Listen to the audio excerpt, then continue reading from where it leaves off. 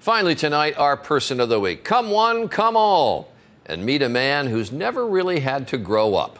It doesn't matter what happens in a day, what I'm going through. It doesn't matter much at one moment, and that's the moment that the light goes on and I hear the music and suddenly I walk in the ring.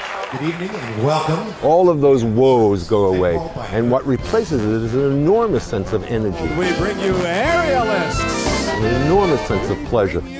Tumblers and jugglers. And an enormous sense of wonder. We bring you acrobats. And the connection with the audience is the final payoff for that. Paul Binder has walked into the ring of the Big Apple Circus, the circus he created, for the past 30 years.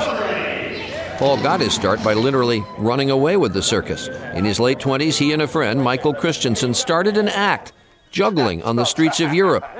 And then they got hired by a legendary one-ring circus in Paris.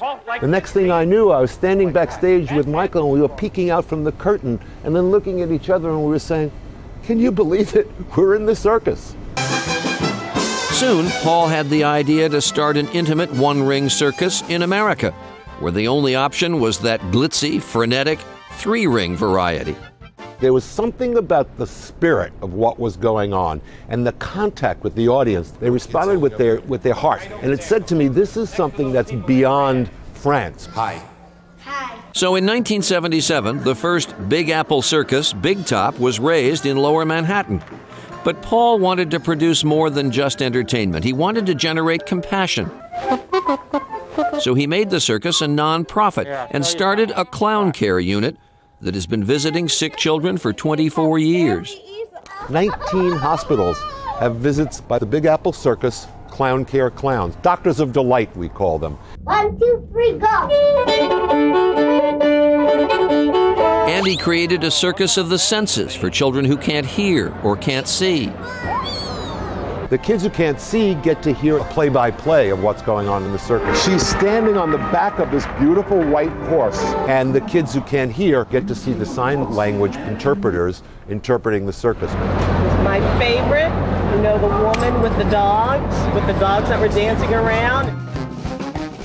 After 3 decades of living in a trailer, Paul has now decided to hang up his top hat at the end of the season. The feeling of, boy, it sure is time to get off the road has come, and it's come, and it's come, and it's come. I can get off the road, and I can still be a part of the Big Apple Circus. I can make its future be as bright as its past. Oh, even more bright.